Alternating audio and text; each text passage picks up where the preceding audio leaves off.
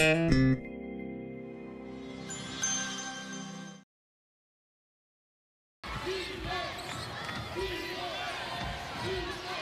the backboard, Tennessee starting to go inside with that size advantage. Right, and Holly Warlick said they were playing defense in a different way until the last 8 minutes.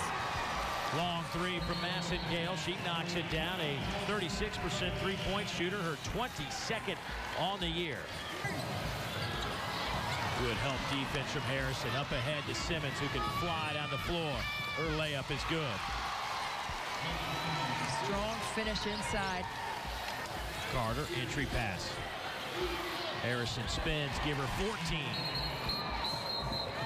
What a soft touch by Harrison inside. A beautiful baby hook on the finish.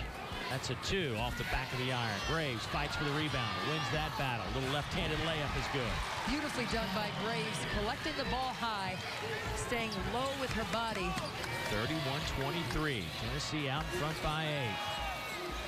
We can make it 11. Carter knocks down the 3. Entry pass to Harrison. Well, Georgia triple teams are in. That leaves Russell wide open for the layup. Basketball IQ.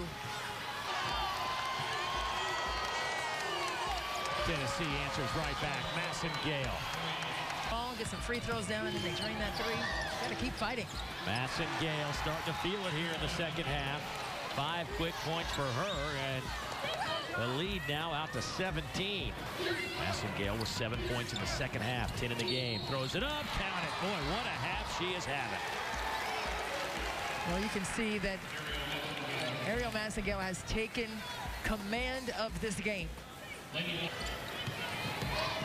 Massengale again. And Andy Landers can't believe what he's seeing from his defense as Massengale is going crazy here in the second half. She now has 19 in the game. And it's frustrating because Tennessee has come down and knocked down shots.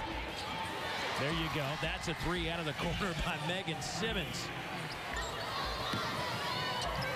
Carter knocks it down. That is a 3. Tennessee finishes on a 9-0 run, all at the line to win by 15. So a final score from Athens. Tennessee wins at 85-70.